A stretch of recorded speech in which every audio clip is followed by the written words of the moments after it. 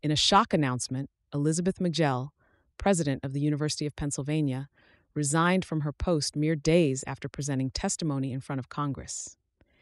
This development unfolds after Magill took the helm just last year, and her abrupt resignation has left many in both the academic and political worlds intrigued and speculating about the reasons behind her exit.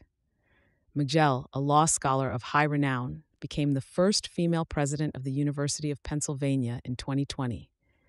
She carried extensive administrative experience, having previously served as provost at the University of Virginia.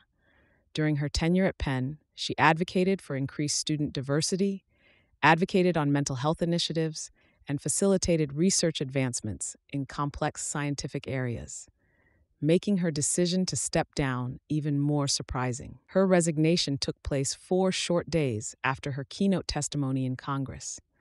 The details of the testimony are not immediately clear, but it falls within a significant broader trend of university heads being called to answer questions about campus policies, student loan concerns, and the role of institutions in addressing societal issues.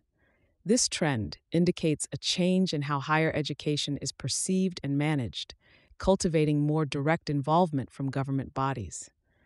While it hasn't been explicitly stated that Magill's exit ties into her congressional appearance, the close proximity of the two events has further fanned the flames of speculation.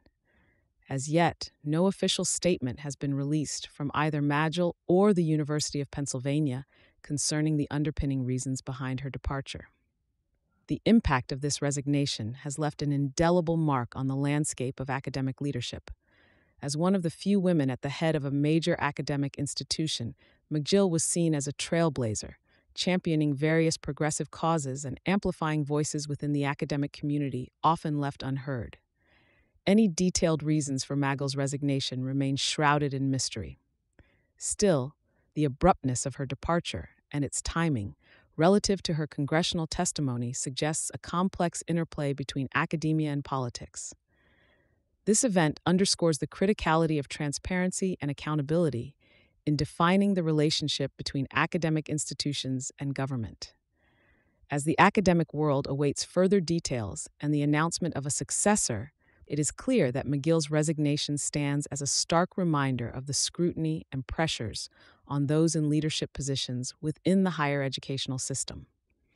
Whether her exit was the result of internal strain, external political pressure, or a combination of factors, it marks a significant event in the ongoing conversation about the role of higher education leadership in today's world.